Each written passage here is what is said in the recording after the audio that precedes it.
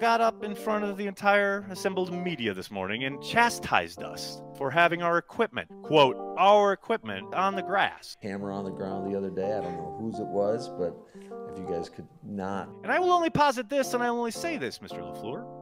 Coach, I'm pretty sure that's Packers Digital. No media member would dare sully the holy grass that is Radnitsky Field simply because we know it's against the rules. We are not allowed anywhere near the grass. We certainly wouldn't put our equipment on it. While Packers Digital is given free reign to walk up and down the sideline and put their cameras down to get those low angle shots for social.